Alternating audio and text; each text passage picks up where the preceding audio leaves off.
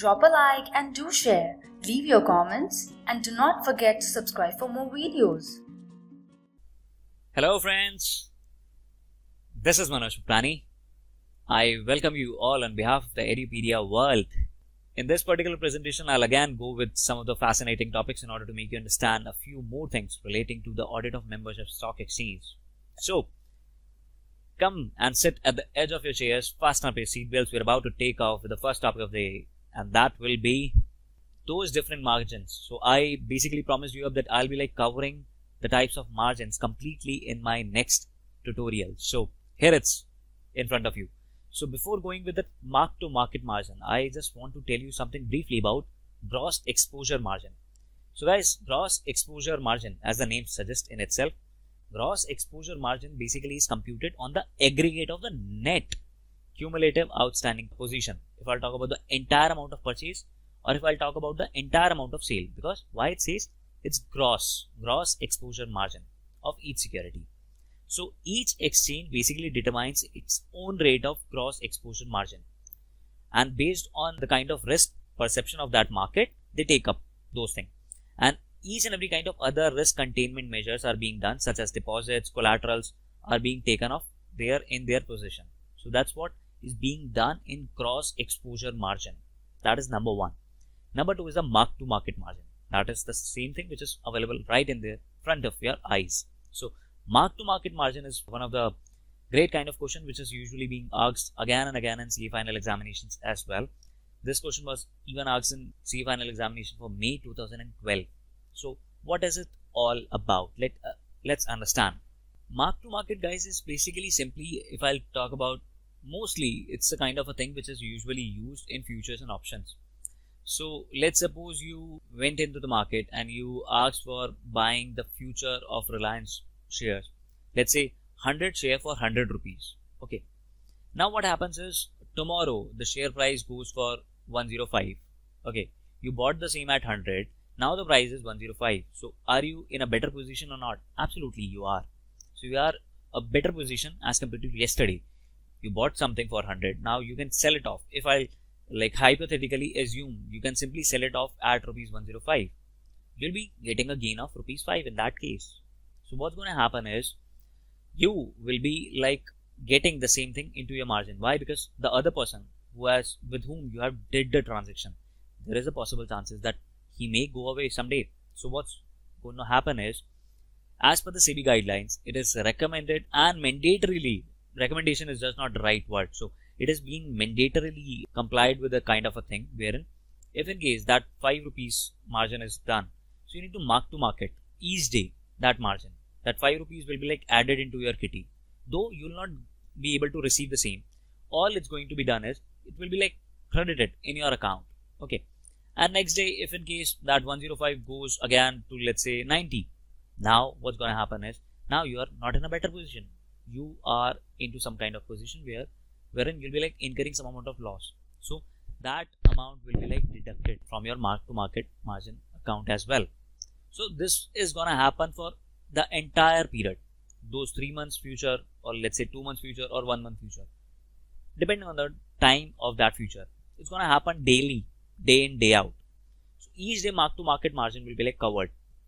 And if in case your mark to market margin goes beyond that break even level, which is being usually set up by that stock market exchange, so in that case your broker is going to call you up and he'll ask you, kindly refill your margin. Why? Because it's been going down and down and down, and it has reached to its threshold limit.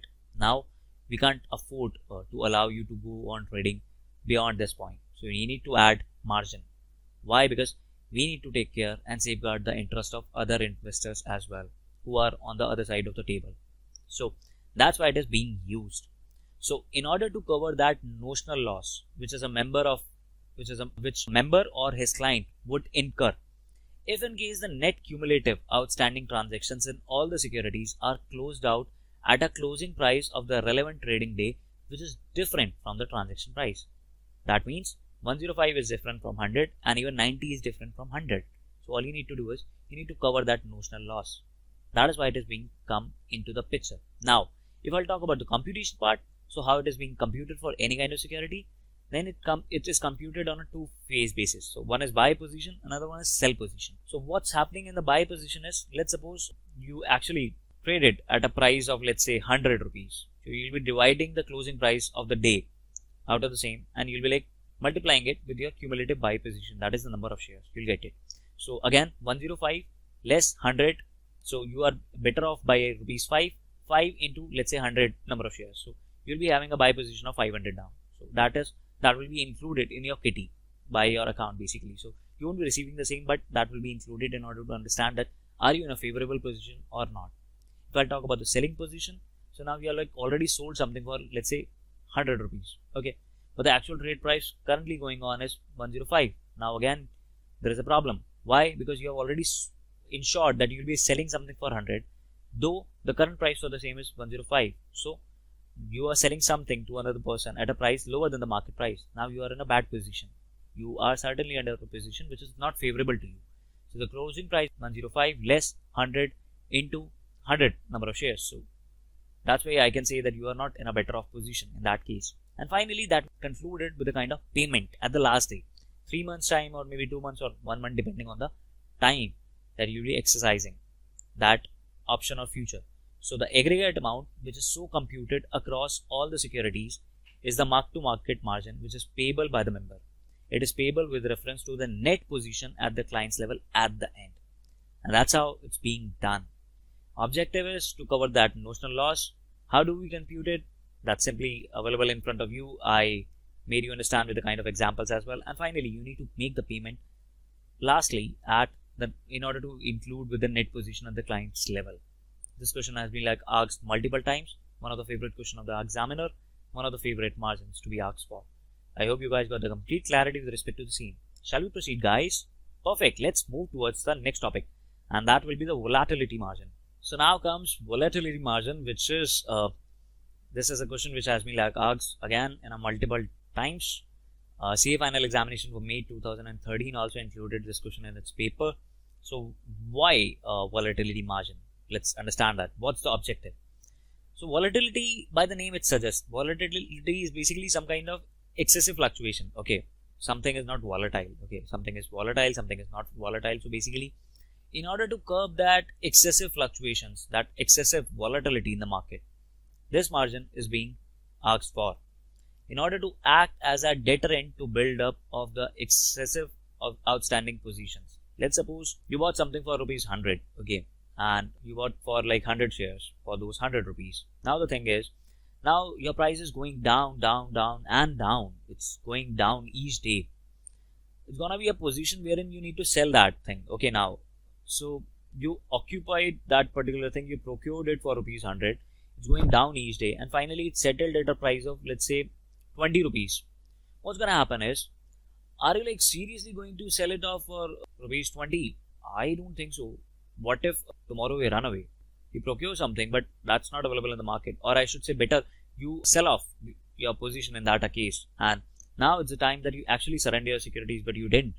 So what's going to happen is, in order to act as a deterrent in building up of that excessive kind of outstanding position at the last, which needs to be knocked off, this volatility margin is basically going to help in order to protect the interest of investors, in order to curb that excessive volatility, and in order to act as a deterrent for building up that excessive outstanding positions. So guys, if I'll talk about volatility, so it's a price of a security which is adjusted to compute the volatility. When the securities are being traded, X the benefits. And these are the situations which are going to get determined by adjusting the price variations on account of calls, bonuses, right shares, mergers, amalgamations, scheme of arrangements, all these things. Now coming to the rates point. So what's going to happen is, guys, on the last day of the trading cycle, the securities that attract the volatility margin and the applicable margin rates will be like announced for the succeeding trading cycle. So it happens. This is a procedure which is a standard one which is being followed by each and every kind of stock exchanges. And what's going to happen is finally levy. So a volatility margin is going to be levied on all those net outstanding positions of the members in each security based on their respective margin rates. So that's going to happen in case of volatility margin. I hope you are very much clear with the kind of objective, why it's being done and how it's being done in this particular case and how levy is done. Perfect, guys. let's move towards the next topic. But before moving on to that, I must tell you something about the special margin and ad-hoc margin as well. So what's going to happen in special margin is, special margin, as the name suggests, it is being collected on the securities where price manipulation is suspected. Now, I must tell you about an incident why this special margin was introduced first time. So it happened to be a situation in the scenario of Harshad Mehta case. I guess most of the people around this who are like watching my video will be like aware of this person, Harshad Mehta. He was a person who, during his time, what happened is there was abnormal kind of changes did happen in the stock market at a holistic kind of level. Okay, so prices were like booming like anything. Okay, and then they fall like anything, and there were many people who felt like I must tell, so many people were there who suffered so many losses into that situation. Okay, and the problem was many people went bankrupt. This was the margin which was initially introduced during that moment of time in order to ensure that nothing of that sort gonna happen in the future as well. Special margin is something which is being collected on those securities, those stock prices, wherein price manipulation is suspected at a very huge level.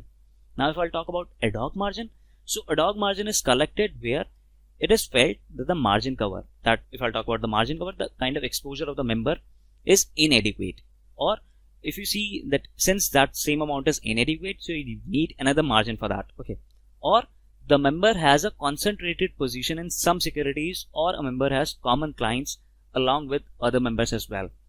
So this is why ad-hoc margin is usually being asked for.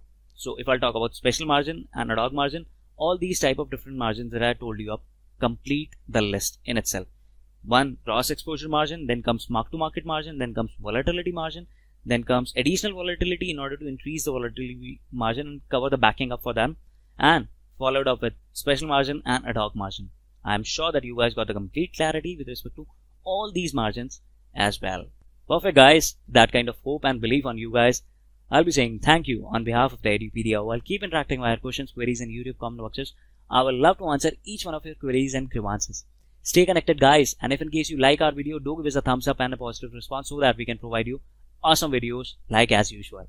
Stay connected. That will help us in understanding on each way better. I'll say thank you. With this, love you all. God bless. I'll see you in the next presentation.